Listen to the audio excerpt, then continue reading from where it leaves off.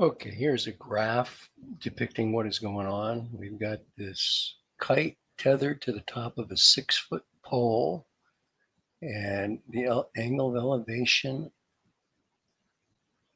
of the kite is 60 degrees, and the length of the string is 750 feet.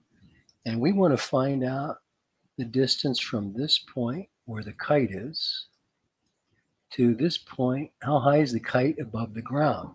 Now I've sketched another little diagram over here to make it clear that we can solve for h using a 30, 60, 90 right triangle. But to answer the final question, we have to add on the 6 here.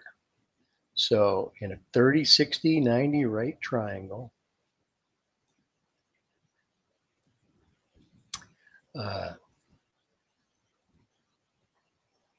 the side opposite the 60 is radical 3 times the short leg.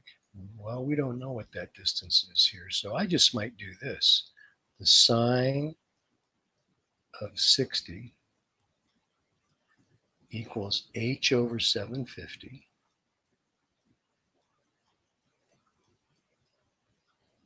So h equals 750 times the sine of 60.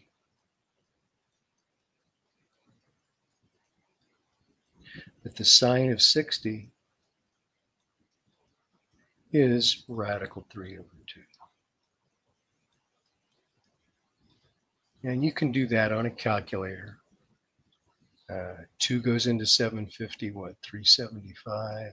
375 times 1.732 will be your decimal approximation.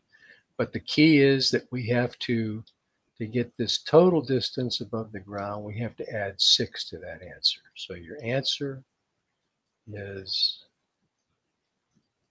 6 plus 375 times the square root 3.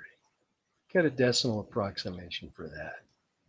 And you've got the distance the kite is above the ground. Okay, there you go. Hope that helped. And if you have any questions, post a comment.